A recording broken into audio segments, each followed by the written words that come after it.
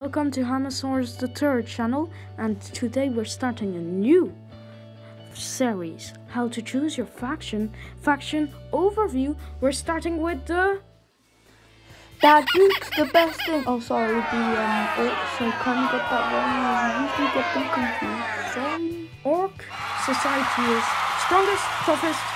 That's the boss. It's all you need to know. And here is the route of all Ork army, which is the Ork boys, the usual infantry.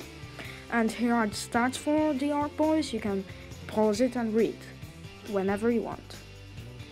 And here is the Ork codex, as in every codex. And this is the Ork icon, where you see a lot of slaughter. That's Ork. And here, as you can see, is an amazing Ork in battle with little friend at the back.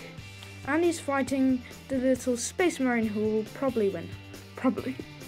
And here is an example of Ork weaponry, which is so advanced, it doesn't even have a thing to see what you're doing. This is Ork strategy. Nice strategy.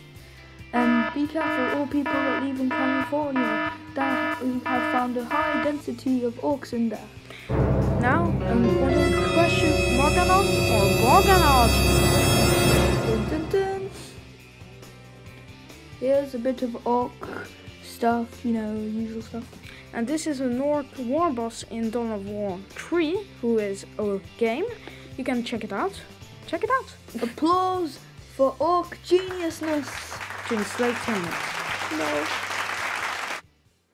And for people that like Eldar, hashtag antisocial, because they're always in their craft world. In the comment section below.